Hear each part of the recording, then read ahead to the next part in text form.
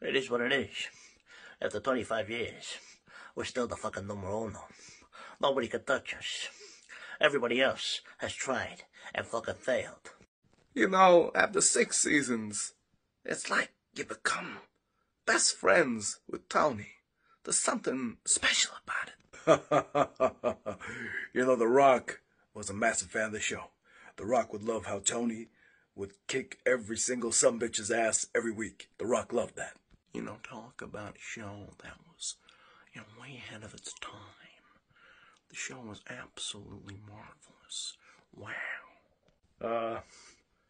Yeah, the show was very good. I liked it. I should have been on it, but, yeah.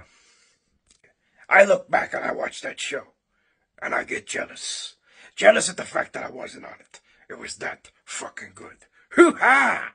I had to say it was a very good show, and you know what I loved about it? How addictive it was, you know what I mean? Tony Soprano, the big G, running the bada bing, yeah?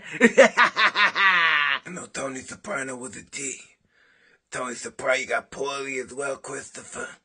Still, all the supporting characters, Carmela, they were all great. Except for fucking AJ. As each season went on, the more fucking infuriating and insufferable he became. Alright? No fucking lies here. Yeah, wow. It's an incredible fucking show. That's, lasted the test of time, and every rewatch gets even fucking better. Oh my god, wow, incredible. Let me give it to you fucking straight, okay? Everything else was fucking perfect, but don't fucking tell me that you enjoyed that ending. What the fuck was that all about? Blank, gone, finished. What the fuck? There would be no true detective if it weren't for the Sopranos.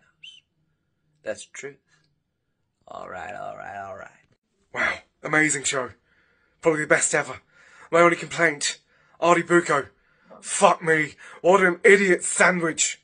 You know what I love about Tony? He was such a great character. And he would have been the biggest Trump supporter you've ever seen. Believe me when I say that.